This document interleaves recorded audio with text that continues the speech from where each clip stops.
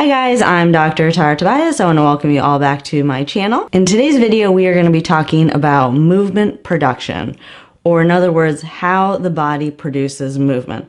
In the rehab world, we call this motor control. Now, if you've been following my channel for a while, or you've watched a lot of my videos, you may think that my videos focus on how to strengthen a specific muscle. And sometimes you might even see the name of a specific muscle in a title. I try not to do that because for the most part, that is not the goal of my videos. The topics that I cover in my videos are really centered around the idea, or are designed to help you learn a new skill or perfect a skill. So just curious, do you think that most of the videos are centered on strengthening a specific muscle? Go ahead and leave that in the comments below. Or currently, is your rehab or your recovery, is your mindset to find the best exercises to strengthen a muscle?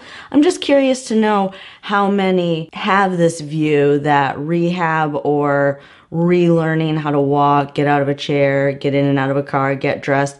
How many in this community think that that has to do with strengthening certain muscles? Because my current thought is that there is a lot of you out there that do think that. But nope, that is not the foundation of knowledge or information that I use when I am explaining to you or teaching you how to get better at performing a certain movement. And this is why you'll never really hear me say or make recommendations such as do 3 sets of 10, or you'll never hear me use the word 1 rep max or periodization, because all of those terms are really based on theories for muscle strengthening or how to make a muscle bigger. My goal for you is not how to make a muscle bigger, but how to learn coordinated, efficient, goal-directed movements that is centered around the concept of the flow of information within the nervous system. Once you understand this, how you approach your home exercise routine and how you do your research to find the best exercises for you might be completely flipped upside down, but in a good way. And this reframing of how you are approaching or how you're thinking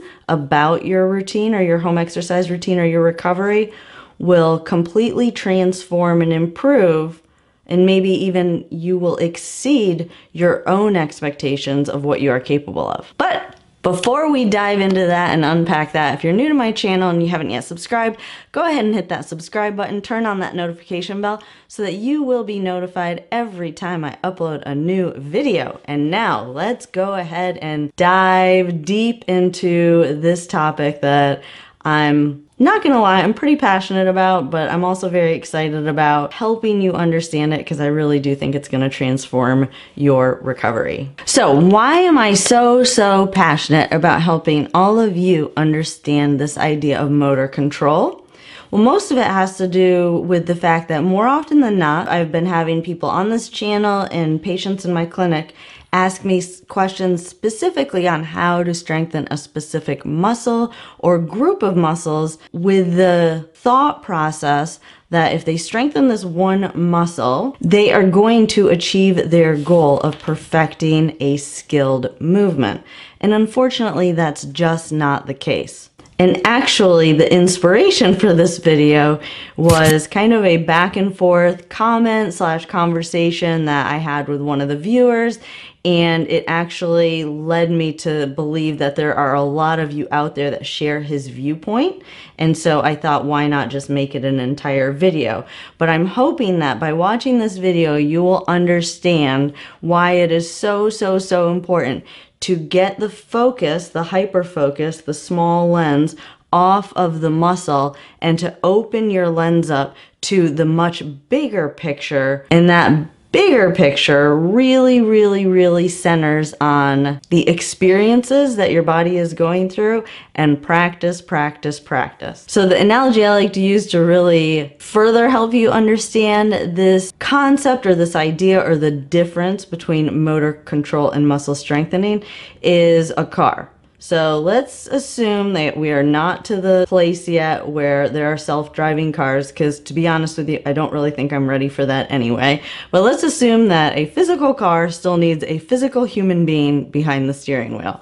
Now, focusing on muscle strengthening is very similar to someone just putting a bigger and bigger motor in the car or making the car perform better and thinking that that is going to get that car to the destination faster, more efficiently, and safely. And really, that's not the case. You can have the best car in the world, but if you don't have a skilled driver operating that vehicle, the motor means nothing. So if we can relate the driver to the actual controller of the car being similar to motor control, or how your brain controls movement, just like a driver needs experience navigating the road, needs the knowledge and the information to know where they are going and how to get there. I digress here a little bit, but that is why I spend so much time explaining the why,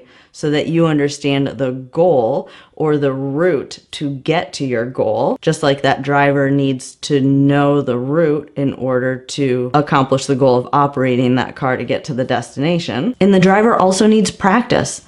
The more we drive, the more experienced we become, and the easier driving becomes. So I hope that made sense. Kind of cute. We're gonna put that car analogy on the back burner for now, but we're going to come back to that. Now, as I was putting this video together, or kind of putting my thoughts down on paper as to what I wanted to cover in this video, I felt like it was not complete enough to just talk about motor control without also talking about the concept or the idea or the theory on motor learning. Motor learning is how we acquire a new skilled movement. Now, why is this important? Again, let's go back to that driver. There's so many things that that driver needs to know. He doesn't need to just know how to operate the car, but he also needs to know the route that he's going to go down in order to get to his destination.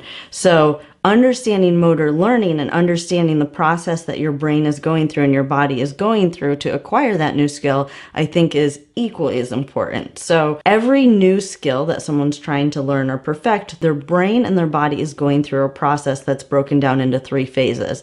There's the cognitive phase, or the thinking phase, there's the associative phase, and then there is the autonomous phase. Now, in the first phase of learning a skill, the cognitive phase, there's a lot of thinking that's required, and skills aren't really easy. They take a little bit more effort, and you're not as consistent and you're not as accurate. However, the goal is to practice, practice, practice in order to get from that first stage of learning into the second stage, which we call the associative stage. And in this stage, it requires a little bit less thinking. You become a little bit more accurate with your movements, a little bit more consistent, and they tend to require less effort. And then the golden ticket, the final stage of learning, is the autonomous stage. In this stage, things or skills should be very consistent, pretty accurate, not require a lot of effort, and almost be automatic. Now let's go back to that driver. It makes me think of me as a 16-year-old driver, or anyone as a 16-year-old driver. A lot of thinking going on.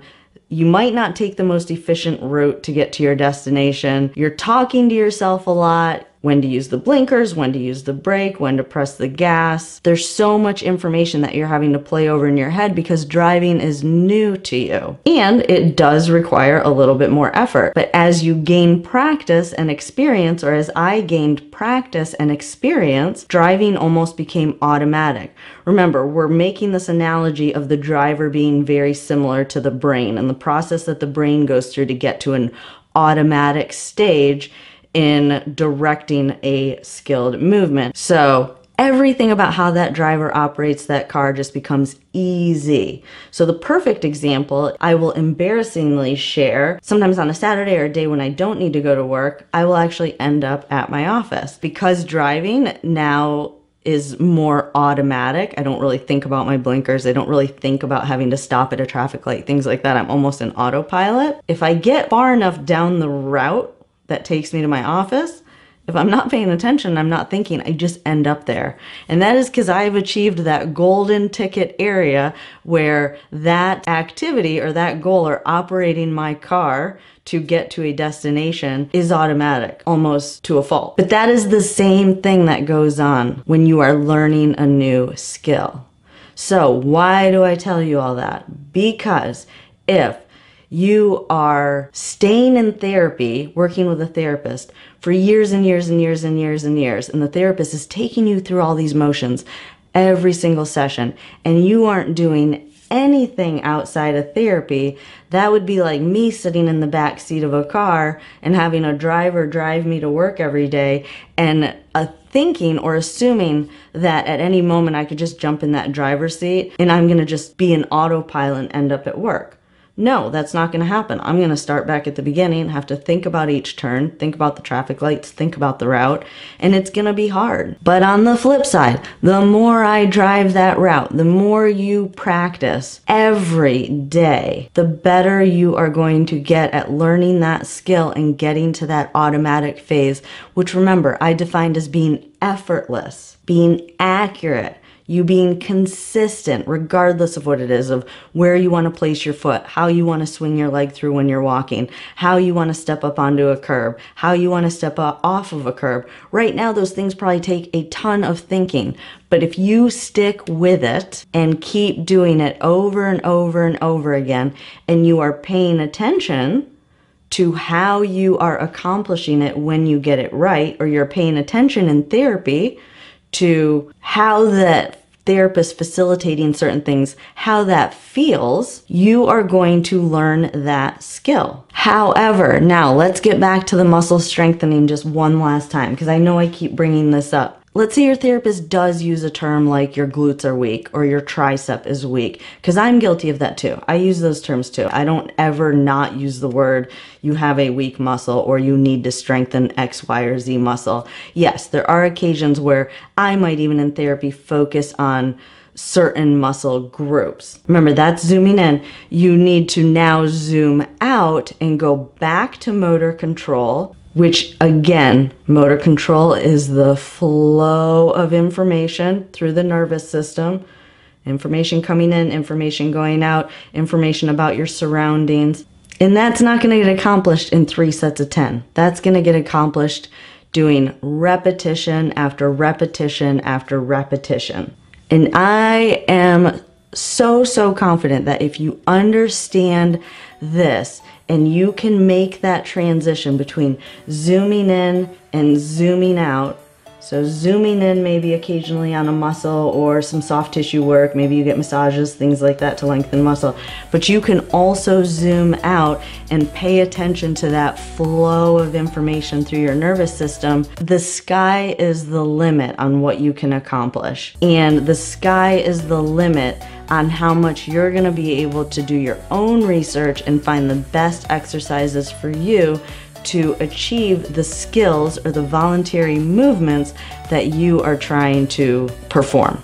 So I hope all that made sense. I want to thank you all again so much for continuing to watch these videos, especially if you made it to the end of this one. Again, I think it's a super duper important topic, so I hope you guys all found it helpful. If you're new to my channel, once again, if you haven't yet subscribed, go ahead and hit that subscribe button, turn on that notification bell so that you'll be notified every time I upload new videos. I post one video every week to help you enhance your recovery from whatever injury you have suffered, and lots of great information if you are dealing with a movement disorder. Next week's video, we're going to get back on track with some more exercises, and I'm going to be showing you some of my favorite exercises to help improve your posture. I hope you all will look forward to that video next week. And that is it for today. I enjoyed spending time with you all today, and I look forward to seeing you all in the next video. You all have a great day.